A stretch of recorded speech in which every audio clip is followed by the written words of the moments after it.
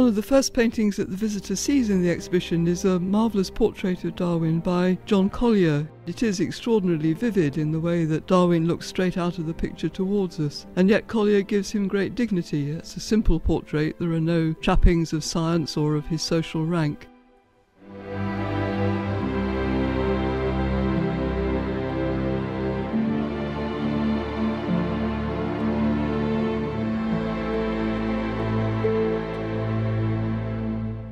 Darwin himself began his career as a geologist, and he, like the artists of the day, were immersed in all the new discoveries in geology, in paleontology, which made artists and the public at large understand that the world was far older than the Bible had ever specified.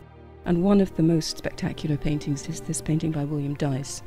It shows the passing of Donati's comet in the sky, figures collecting shells on the beach, and behind them the strata of the cliff face behind, which is an indication of the ancient layers which have built up the Earth's surface.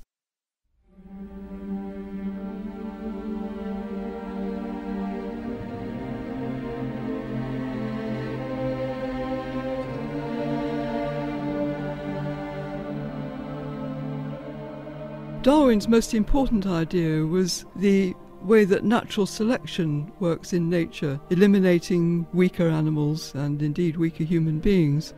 This is a wood engraving which appeared in an illustrated magazine in the Victorian era. They're trying to get tickets which will admit them to the overnight workhouse. The homeless mother with her children, the drunk and various other sorts of derelicts. So there are all the tensions of class conflict here. The whole problem of whether the weaker members of society should be fed and nurtured and looked after, or whether they should just be allowed to go to the wall, as in wild nature.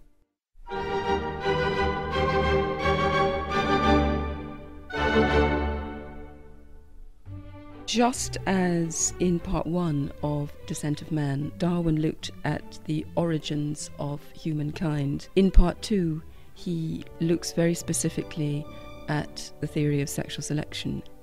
He concentrates particularly in courtship displays among birds and how humans, women particularly, started to adopt male plumage as part of the way to attract a mate.